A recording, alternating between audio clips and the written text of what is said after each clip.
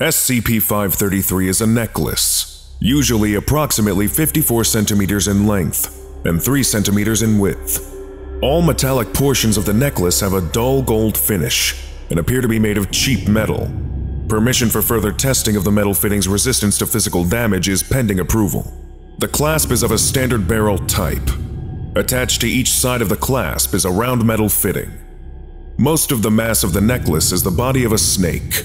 The snake body is in constant motion, emitting from one of the round fittings and sinking into the other at approximately 1.2 centimeters per second.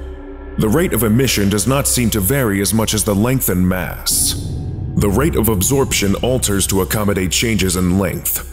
Since the Foundation acquired the necklace in 1980, an estimated 12,000 kilometers of snake body has appeared from one end of the necklace and disappeared into the other.